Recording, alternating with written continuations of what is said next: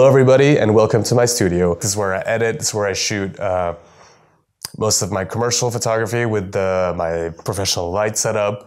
I will be making a video tour of the studio in the next few weeks, so stay tuned for that. But today I wanted to talk to you about gear. As you know, I have a lot of different cameras. Some are for studio photography, some are for vlogging, and some are just lighter setups that I like to have in case I'm not carrying around a backpack or anything else and I just want to throw a camera. Just to have something a bit better than my iPhone for street photography and those cool food shots that I'll take at a restaurant. This is the camera I use. It's the Fuji X100F. It's a great camera. I love the old school dials on it.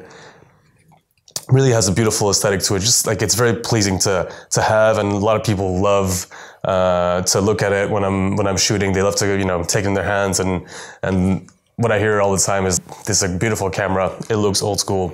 I agree.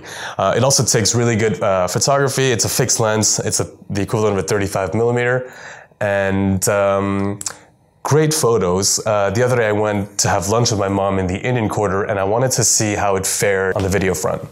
So let's roll the clip, the edit of the footage I put together and see what I got out of it.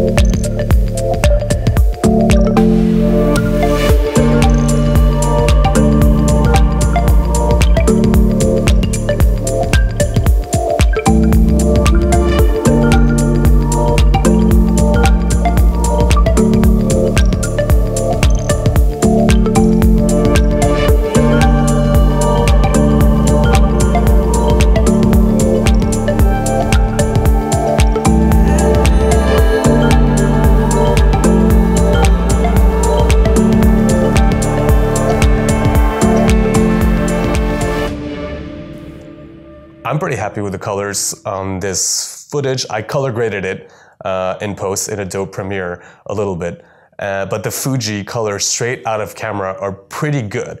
They're a bit warmer, and I just like the overall contrast that it has for photography and for video.